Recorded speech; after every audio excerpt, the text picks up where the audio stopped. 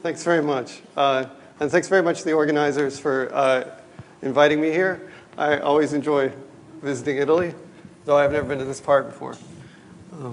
It's nice.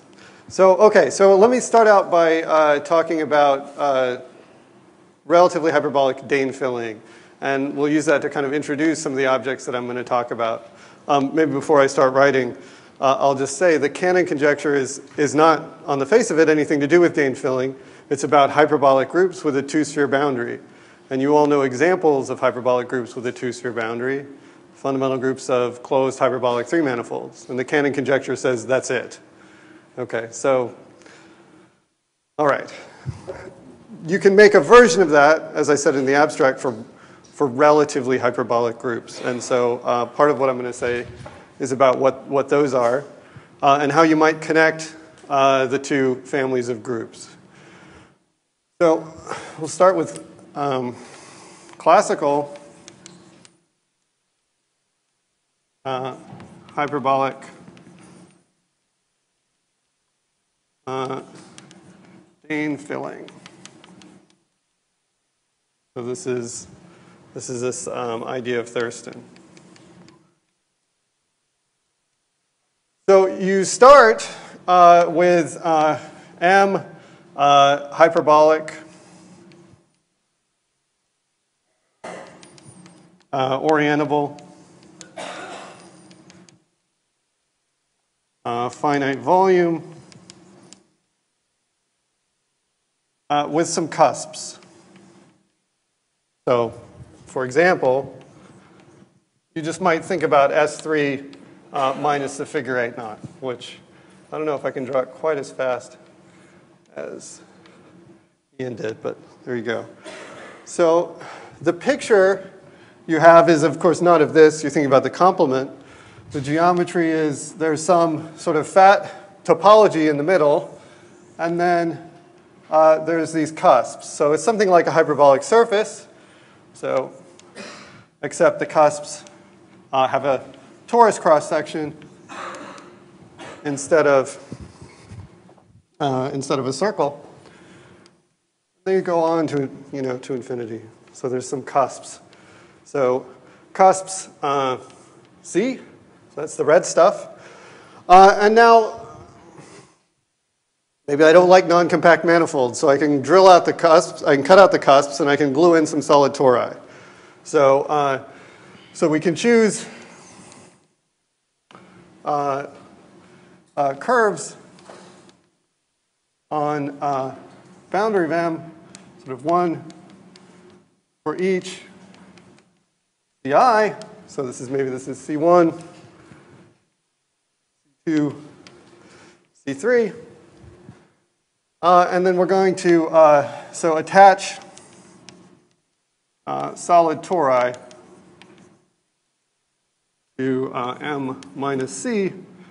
So the meridians are glued to the chosen curves.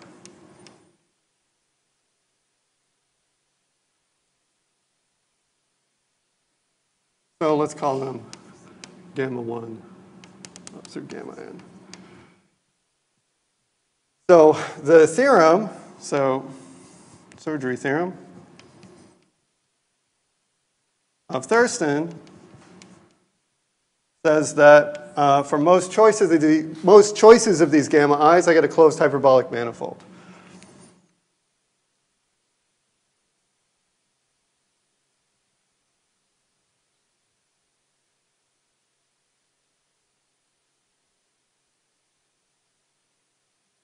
And most, you can be very quantitative about what that means.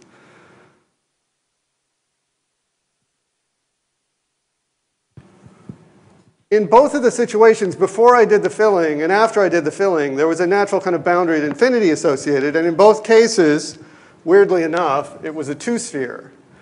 So, call the closed manifold M of gamma 1 up through gamma n. And let's write just G for pi 1 of M, and G bar for pi 1 of this thing, which is really G mod out by the normal closure of the gamma i's.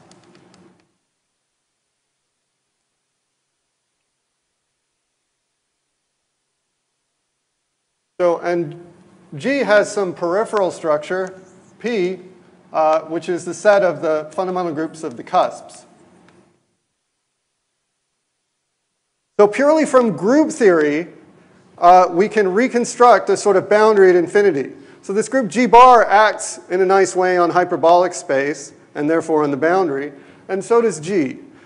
But G acts in a little bit more particular way in that these groups in P are fixing points at infinity. So they're bigger than the kind of groups that you would see fixing a point at infinity of a hyperbolic group. So, so both have a boundary at infinity, which can be constructed from group, can be recovered from group theory.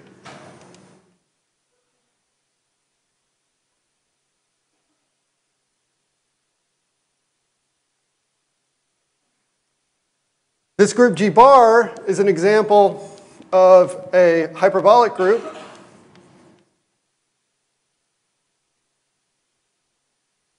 And this pair here, this is an example of a hyperbolic group pair, or a relatively hyperbolic pair.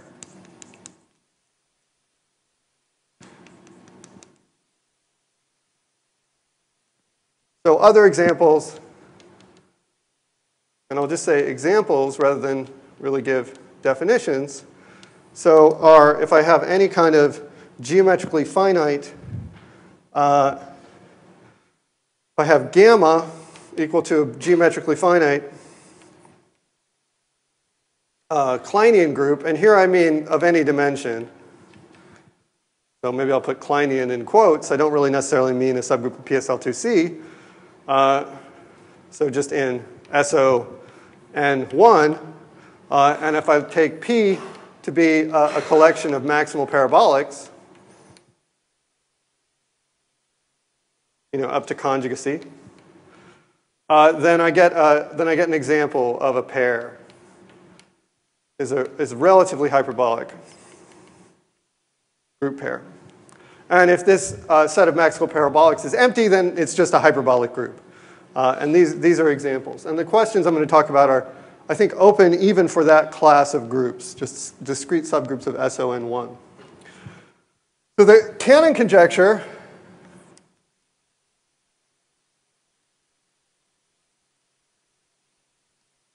says that if G is a hyperbolic group with two-sphere boundary, then this implies that G is, and here really I mean after killing a finite normal subgroup and maybe passing to a finite index subgroup, so is virtually Kleinian.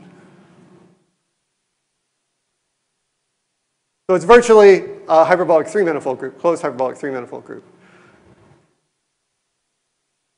So what I'm going to call the relative Cannon conjecture today is that there are many ways you can kind of relativize the Cannon conjecture, but what I want to talk about today is where you take GP to be a relatively hyperbolic pair where the elements of P are abelian subgroups. So in general, for a relatively hyperbolic group, there's no requirement that these subgroups be anything at all. So they could be quite wild groups. But today I want to focus on abelian parabolics.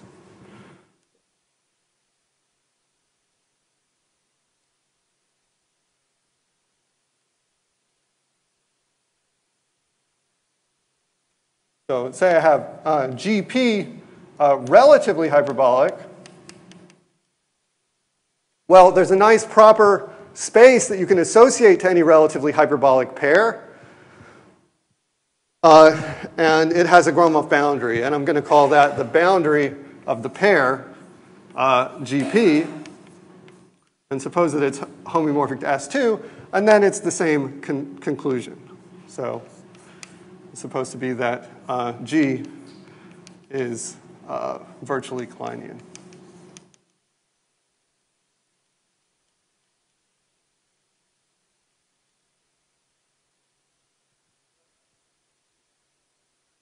Yes, thank you. Relatively hyperbolic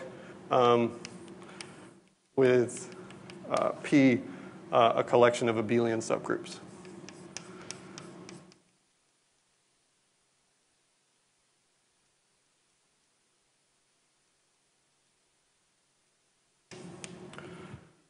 It ends up following that they're rank 2, if you assume that the boundary is a two-sphere.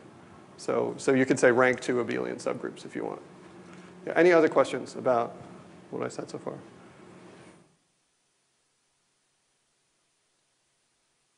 So maybe I should say just a word or two about this. I kind of said something in words, but let me say it just a little bit more.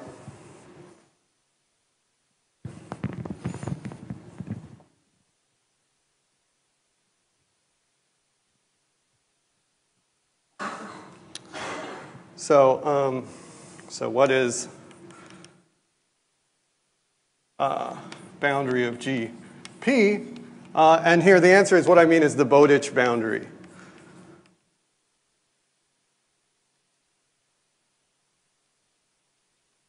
So if I have a relatively hyperbolic group pair, then I can associate a Gromov hyperbolic space to it in the following way. I start with the Cayley graph, and then I equivariantly attach horoballs to cosets of the peripheral groups. So this is equal to the boundary of a space I'll just call X of GP. And what is that? So X of GP is equal to the Cayley graph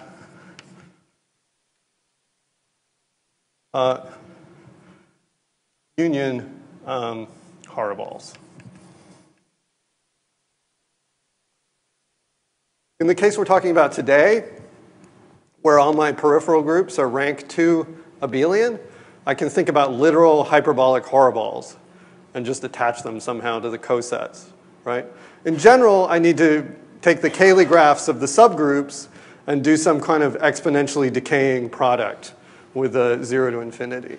And it doesn't really matter sort of the details of how I do that, as long as the metrics are exponentially decaying. The same way the metrics on horospheres are sort of exponentially decaying as you lift them up in the upper half space model. The rate of exponential decay doesn't matter.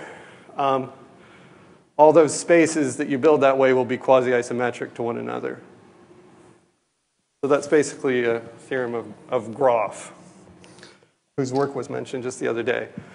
Okay, so that's what this boundary is. And what you get if you start with something like this, fundamental group of M, relative to the fundamental groups of these cusps, is you end up recovering something that's quasi-isometric to H3. So one version of this was studied by Cannon and Cooper some time ago, showing that when they showed that the class of hyperbolic, well, anyway, finite volume hyperbolic manifold groups, 3 manifold groups is quasi-isometrically rigid. Okay. Okay, so we have this more general class here, and the idea is that we can relate these two classes by a generalization of this Dane-filling construction.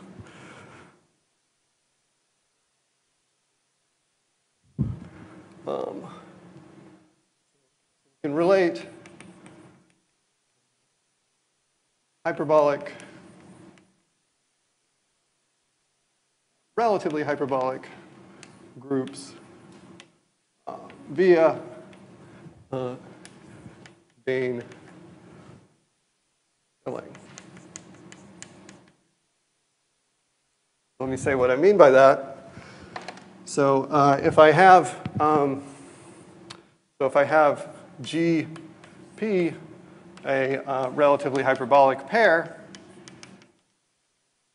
this collection, by the way, is always going to be a finite collection. And if I choose a family of subgroups, N, so this is going to be a set of sort of Ni, which are normal in the Pi, where Pi is in this curly P. So then if you look at the group, I'll write G bar equal to, and we might, if we need to specify, write G of n. And what this is just G mod out by the normal closure of the union of this collection N, normal closure in G. This is a Dane filling. This is a Dane filling of G.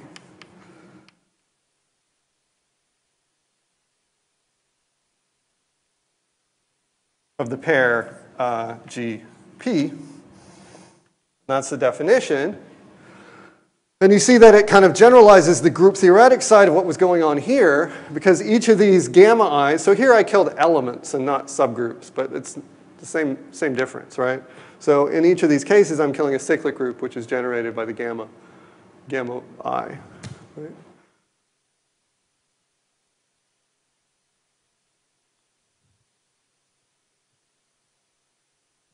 All right, and there's a group theoretic Dane filling theorem, which is analogous to this theorem of Thurston.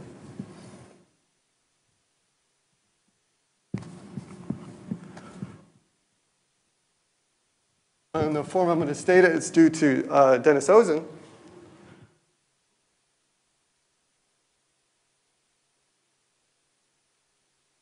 HDF theorem. There are weaker versions by me and Groves and much stronger versions by Domani, Girardel, and Ozen. But so what I want to say here is that, so for any, let me make another definition here. We can let P bar be the set of images. So image of Pi mod Ni in G bar, right? So, so we suppose P is relatively hyperbolic, and then there is a bad set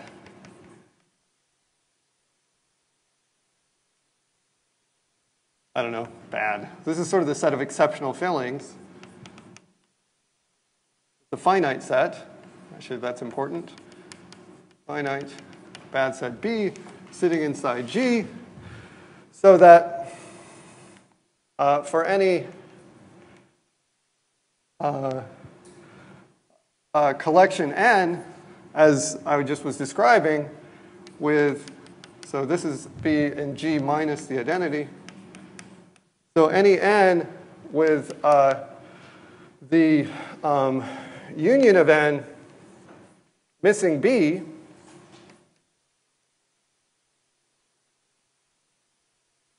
then you have a number of consequences. So one is that if you look at the pair, G bar, P bar is relatively hyperbolic.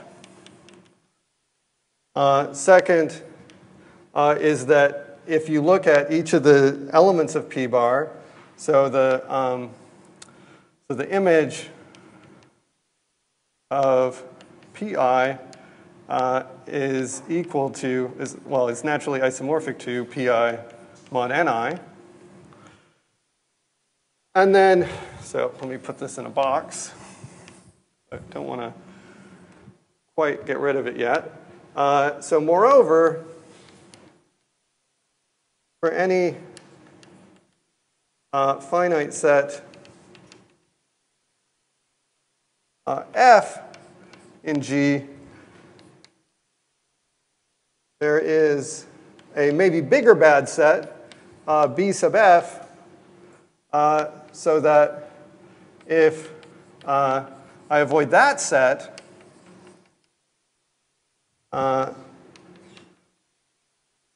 then F embeds into G bar. So this is saying that I can exhaust, or rather, I can do the opposite of exhaust. If I as long as I choose, right, so if I choose a big enough bad set, I can sort of get any finite amount of data in G to survive. Now, what does it have to do with the surgery theorem? Why is this a kind of generalization of the surgery theorem? Well, the main point is something I haven't mentioned yet, which is that if you have a relatively hyperbolic group pair where the peripheral groups are themselves hyperbolic, then the G bar is going to be hyperbolic as well. So maybe I'll just write that here. So if I have G comma P relatively hyperbolic and all P and curly P are hyperbolic, for instance, virtually cyclic, then G is also hyperbolic. And so what's happening in the original Dane surgery theorem is that the P mod n's are all cyclic groups. And so I actually don't need them in the peripheral structure. I can discard them, get a smaller peripheral structure, in fact, an empty peripheral structure, with respect to which the fundamental group of the manifold is still relatively hyperbolic, so it's actually hyperbolic, right?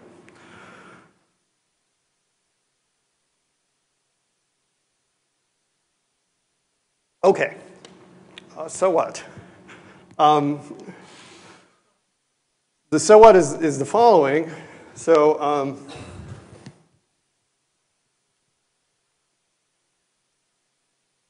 what we're able to show, well, first of all, let me just ask a general question, which is, so in the classical setting, we have this wonderful situation where before I Dane fill, my boundary is a two-sphere. After I Dane fill, my boundary is a two-sphere. In general, it's not entirely clear what happens. So it looks like what happens is that usually things get a lot more complicated than that. Let me just pose it as a general question.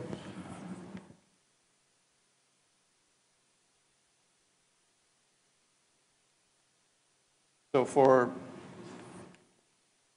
long Dane fillings, so that when something like this happens, when there's a bad set like this, we say that the conclusions hold for all sufficiently long Dane fillings, right? So maybe I'll just say that, write that in another color.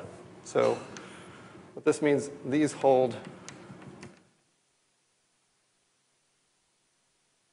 for all sufficiently long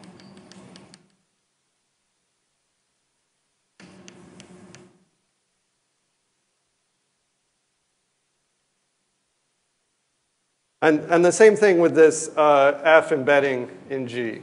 It's just what sufficiently long there means depends on the set F. So for long Dane fillings,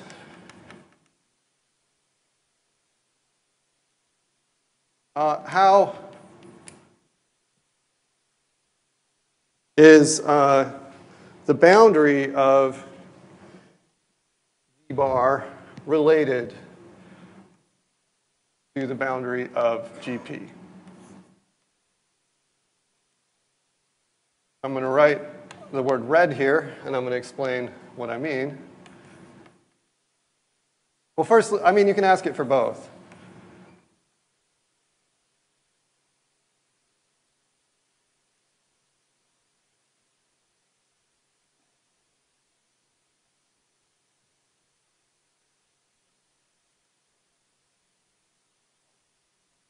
So the red means reduced. So if I have a peripheral structure, I can get a new peripheral structure by throwing away all the hyperbolic groups in the peripheral structure, right? And that's a kind of a natural thing to do, right? Bar red means bar without hyperbolic things.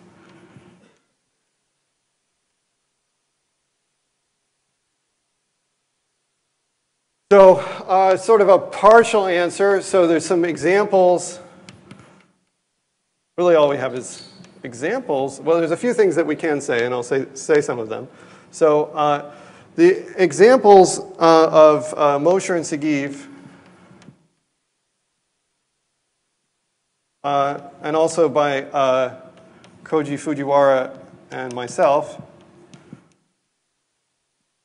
in a setting where you can actually get something which is a little bit better than hyperbolic. You can get a space that's cat minus 1 that's being acted on.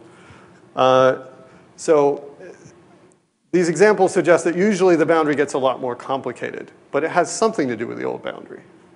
So,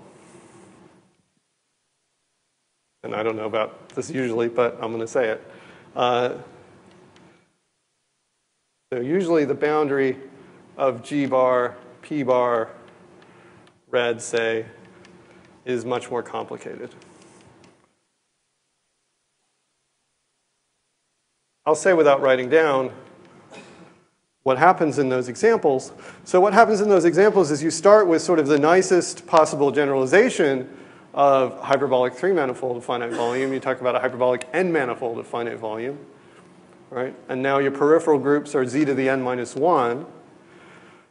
And in the Mosher-Sagiv examples, you just kill the entire parabolic. And in the ones that I study with Koji Fujiwara, we kill like a co-rank 1 subgroup, right? So everything except a cyclic group.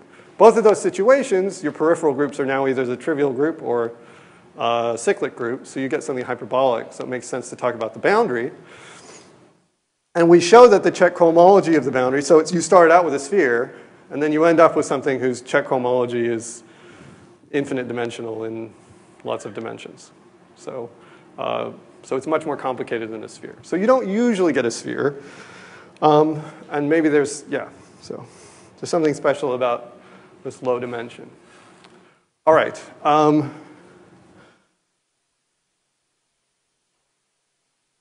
Okay, so here's something you can say. There's a theorem with Daniel Groves.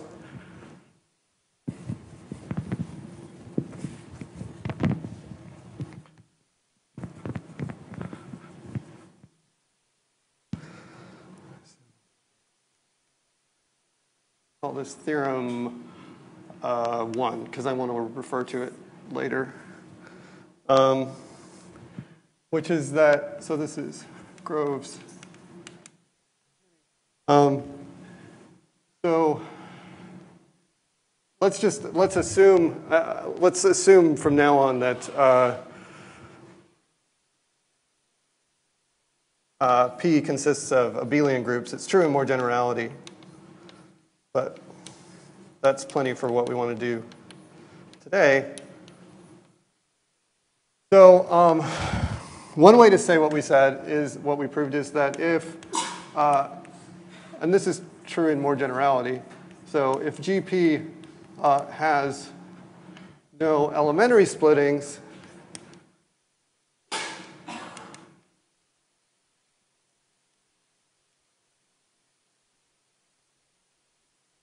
the same is true for G bar, P bar, for long fillings.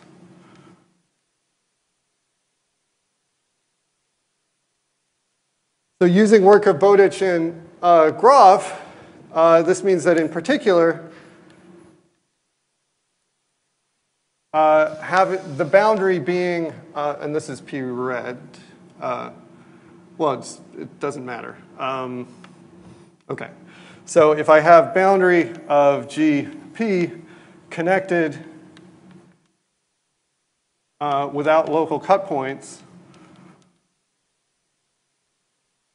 this implies that if I look at boundary of G bar, say P bar red, is also connected without local cut points. And the reason for that is that connectedness has to do with free splittings. And cut points have to do with splittings either over parabolic groups.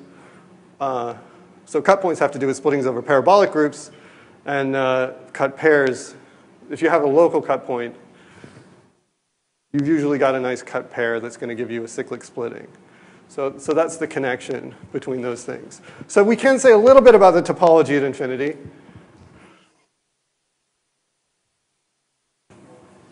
No, it's not a three-dimensional statement. This is just a statement in general. Yeah, and abelian is much stronger than what we need for the, so to get the statements about the boundary, we do need some assumptions because these theorems of Bowditch and Graph that we're applying require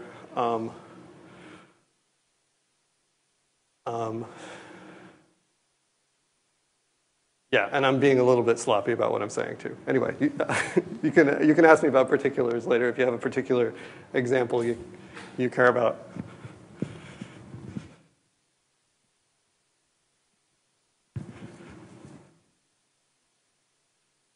All right. Oh, right. So what I want to talk about, right. So now I've introduced what I'm talking about. And let me just say the two kind of main statements I want to talk about today. So, so the theorem A is that, well, okay, so I'll just state the one that's in the abstract first. So it says that if the Cannon conjecture implies the relative Cannon conjecture.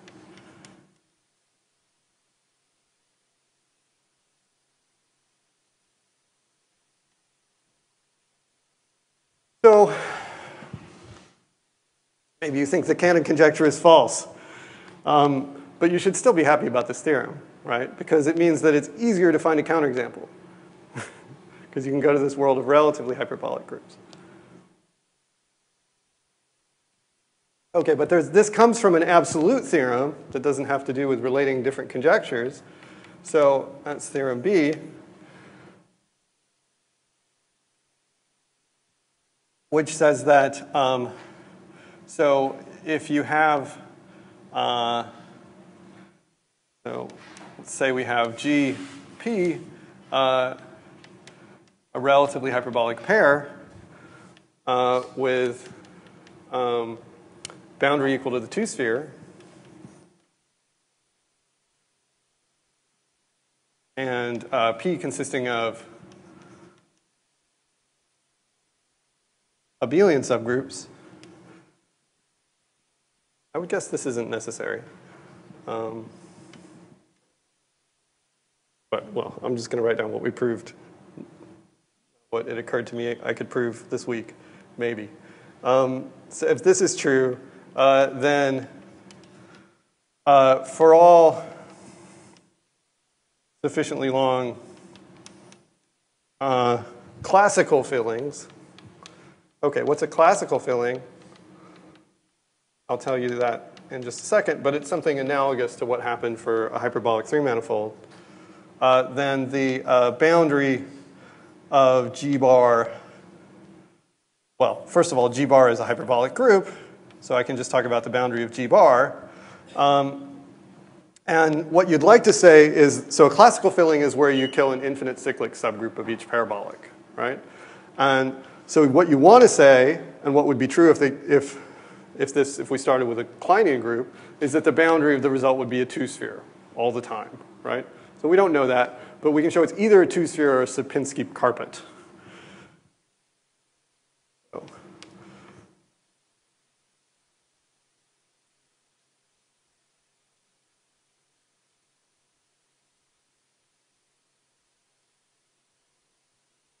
And that's good enough, it turns out, to get theorem A.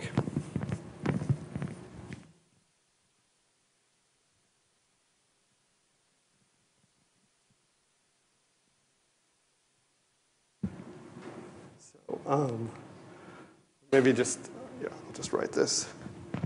So classical, this means that each Ni is, so I'm either doing if it was a three-manifold, I'd either be doing an ordinary Dane filling or an orbifold Dane filling.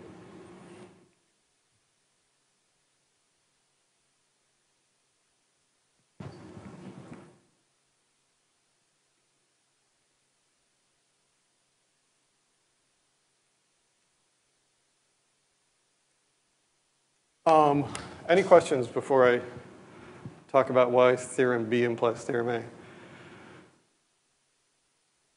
Yeah.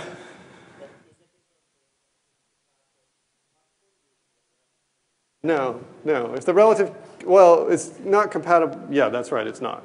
So if the conjecture is true, then you actually never get the Sierpinski carpet. That's right. Yeah. So, I mean, I should say, like, how do Sierpinski carpet boundaries appear in nature and not in imaginary counterexample land?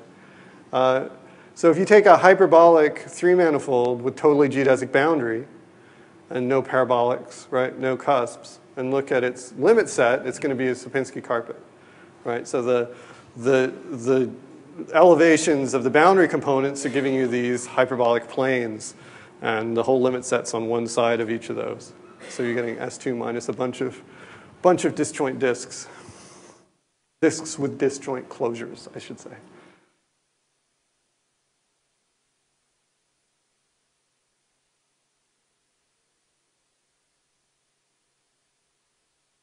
Yeah, I mean, I'm not sure. You could conjecture it in general. I mean, I don't know any counterexamples. In the theorem, yes. In the theorem, I mean this version with P a collection of abelian subgroups. Yes. Yep. Okay.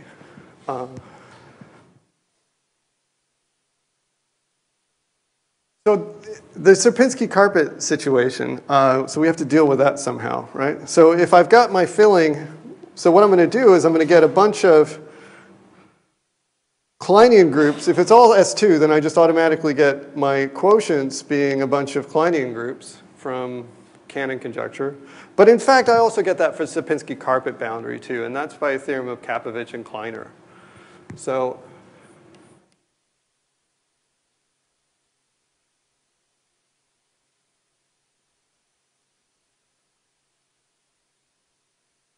that the Cannon conjecture implies that, let me use maybe a different letter, any hyperbolic gamma with boundary of gamma a Sierpinski carpet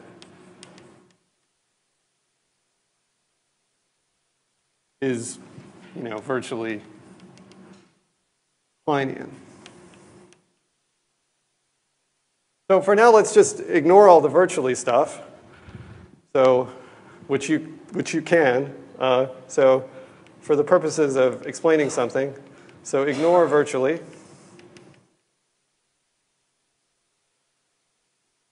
And start with your relatively hyperbolic group pair. So we assume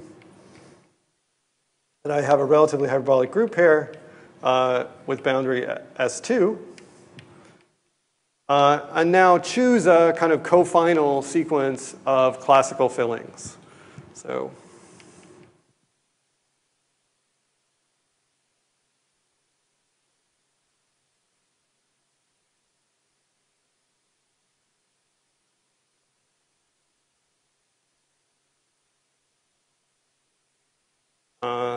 GI bar, right?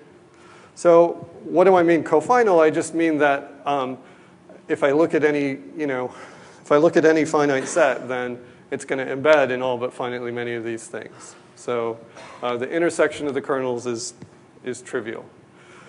And so Kapovich and Kleiner, together with the Cannon conjecture, so CC plus KK implies that for each of these, you get an embedding, forgetting the virtually, into SL2C. So bar embeds in PSL2C discretely.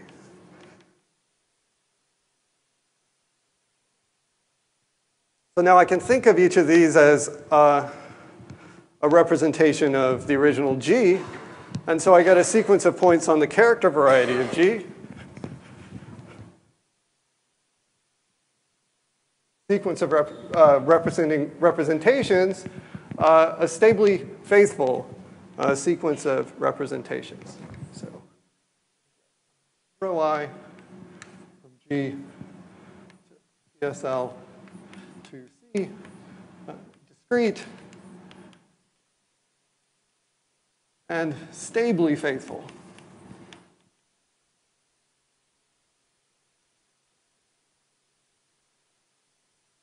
And now if I think about the characters, well, there's either convergent subsequence or there isn't. If there's a convergent subsequence, well, then they're going to converge to a representation of G that is faithful, but you can also show is discrete. So I guess maybe it's not. You prove them both at the same time. So we can show that if the chi I converge to chi infinity, then chi infinity is discrete, faithful. And I get to stop. So if, on the other hand, the characters diverge, then I'm getting this, because they're stably faithful and they're diverging, well, some traces are going to infinity. So, I mean, well, I guess that's what I mean by diverge. Anyway, you can rescale the action on hyperbolic space, and in the limit, so this is a kind of standard technique in geometric group theory, in the limit you get an action on an R tree. And you can show that that's a stable action with abelian arc stabilizers. So otherwise, the chi I converge to a stable action on R tree with abelian arc stabilizers.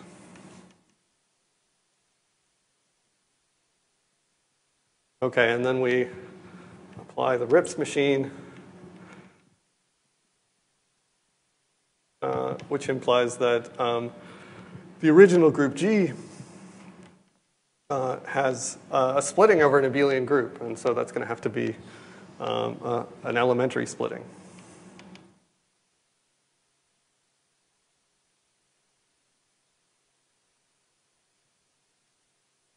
Well, I can think of it, GP has an elementary splitting, which implies that the boundary of GP wasn't a two-sphere. Because it would have to either be disconnected or have a local cut point, right? Which S2 doesn't.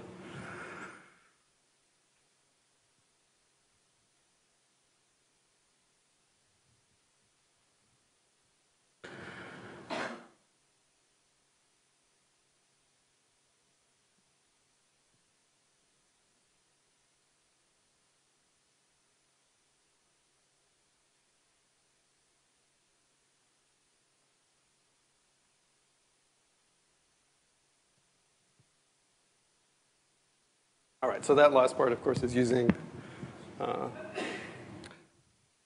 here. Well, no, it's not. It's just using what I just said. Sorry. Okay. Another way to think of it is that you have a contradiction to the statement that. Actually, sorry, I'm tying myself in knots here. Let me not say any more about that. And let me move on to the next, to sketching theorem B. Okay.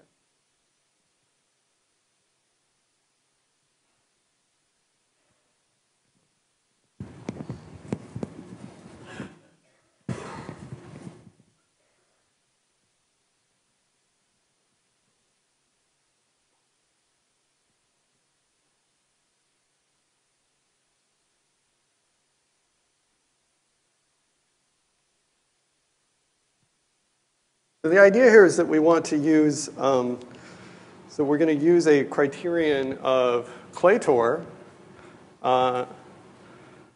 to show that the boundary of a long filling is planar, right? And so we're allowed to use Claytor's criterion because we already know that the boundary doesn't have any local cut points. So, so the theorem 1,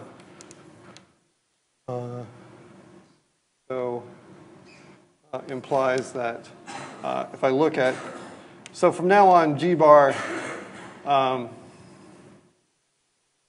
is just going to be some very long filling. No cut points.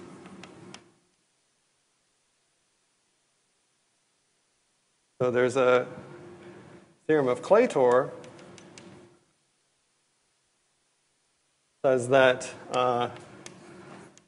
Peano continuum without cut points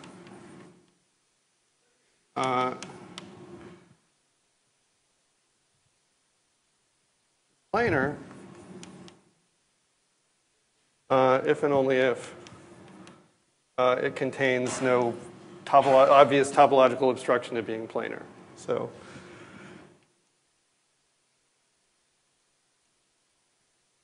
it's the analog of Kuratowski's theorem. It's the same as Kuratowski's theorem. It's just that you're allowing a continuum and not just a graph. So, so we need to try to show that no such graph, right? So no K5 or K33 embeds. And how do we do that? Well, we need some way of approximating the boundary. The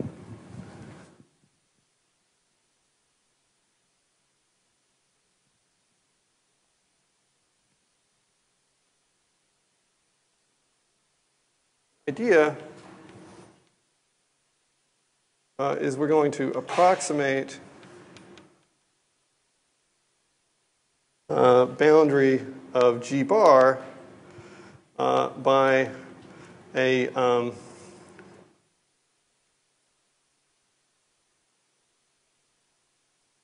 partly truncated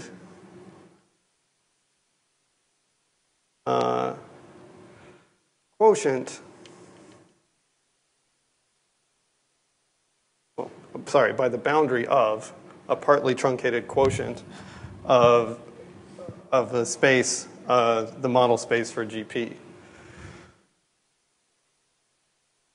Boundary of these Zn spaces, where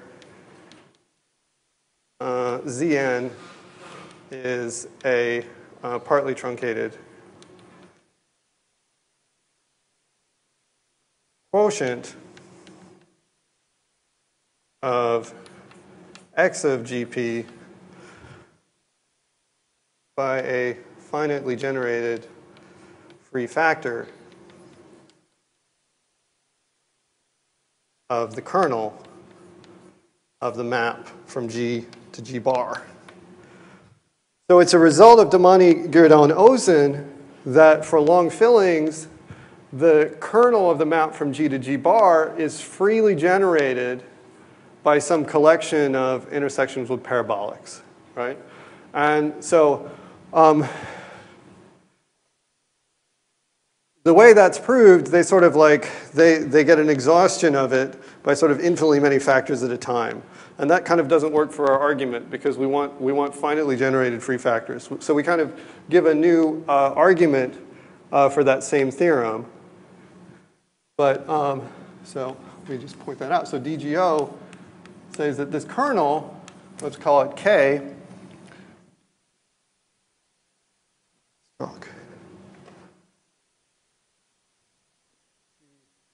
bar, again, for a sufficiently long filling. And in this case, it's a classical filling, so it's a free product of cyclic groups. So it's freely generated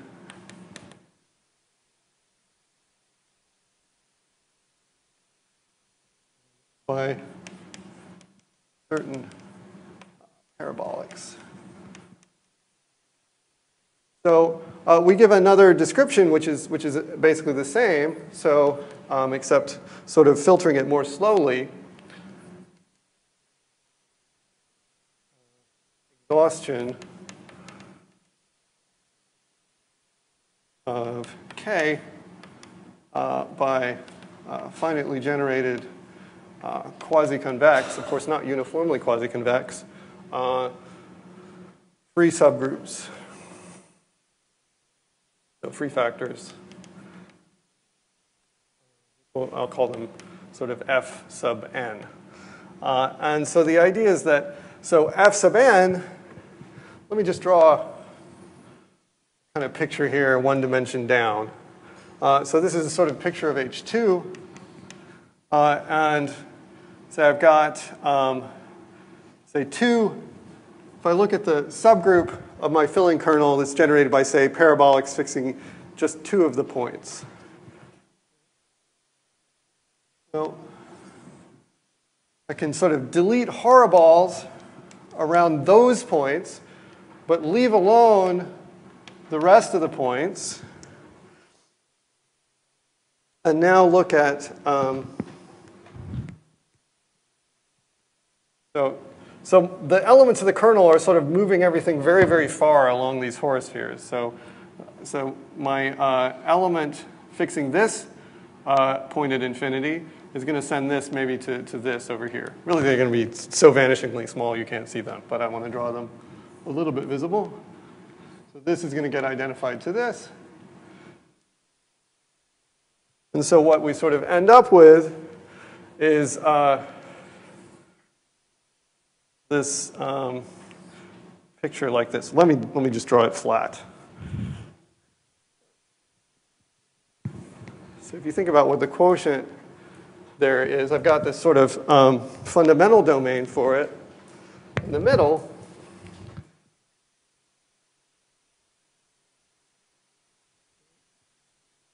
So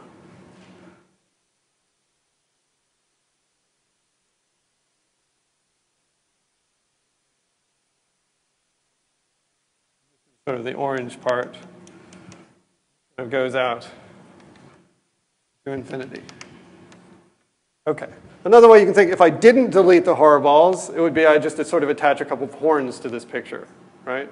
Sort of going down, these cusps going down. Now this space is not simply connected, but it is delta hyperbolic. And by choosing the depths of these horoballs carefully, we can show that these spaces are uniformly delta hyperbolic. So I have these uniformly delta hyperbolic spaces where I've sort of taken the boundary of the original space and quotiented out by bigger and bigger subgroups of the kernel K. And it's these spaces, those quotients, which are going to be the approximations for the final boundary. So that's what I mean here by a partly truncated quotient of X by this finitely generated free group. So we show that the boundaries of these ZNs converge in some sense to the boundary of G bar. And in fact, we need to be we need to have a fairly strong statement. So we show, in particular, there are visual metrics on these spaces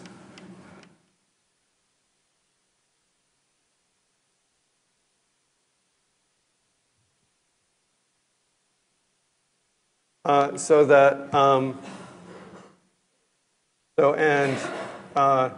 sort of K, well not K, lambda epsilon sub n quasi-isometries from boundary of Zn to boundary of G bar with lambda fixed and epsilon n going to 0. So they're sort of, we can't make them isometries, but they get closer and closer to kind of by Lipschitz maps, right? And under these conditions, so there's an argument of Ivanov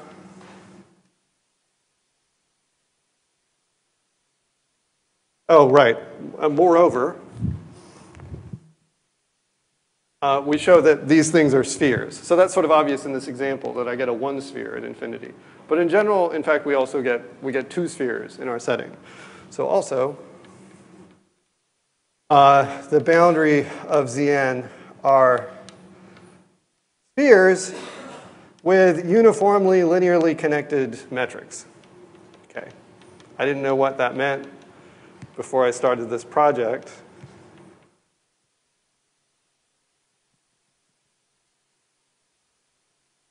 Okay, I'm going up because I'm getting near the bad part. All right, so let me just say one more sentence, and then I'll stop. So the final thing that we do is that we apply this argument of Ivanov, which was used in a different context, which shows that under these circumstances, he had some slightly different circumstances, but the argument still goes through, that any graph that I could embed in this boundary, I can embed in all but finitely many of these boundaries. So if a graph embeds in boundary of G bar, it embeds in all but finitely many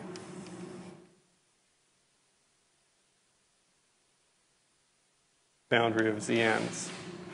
All right, so this gets us that, using Claytor's criterion, this gets us that the boundary of G bar is planar. And then the fact that there is no local cut point, together with another theorem of Kabovich and Kleiner, gets us that, in fact, it's a Sierpinski carpet or a two-sphere, and that those are the only possibilities. And so that's the end of the argument. I'll stop.